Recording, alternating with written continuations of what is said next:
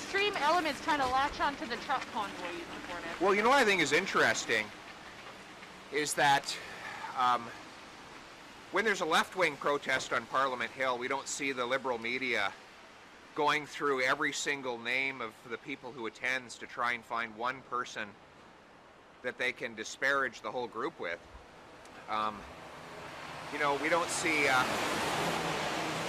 CBC, for example, has been accused by its own employees of systemic racism, and yet we don't see the media here generalize that everyone who works at the CBC is a racist. Whenever you have 5,000 or 10,000 people who are part of any group, you're bound to have a number who have or say unacceptable things. And they should be individually responsible for the things they say and do.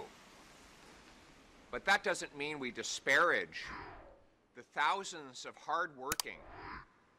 law-abiding, and peaceful truckers who quite frankly have kept all of you alive the last 2 years by filling your grocery shelves with the food that you eat and filling your homes with the products that you rely upon. So I think that it is possible to hold individually responsible anyone who says or does anything unacceptable, while showing support for the hardworking, law-abiding, peace-loving truckers who are fighting for their freedom and their livelihoods, and on whom we have depended for our very existence over the last 2 years.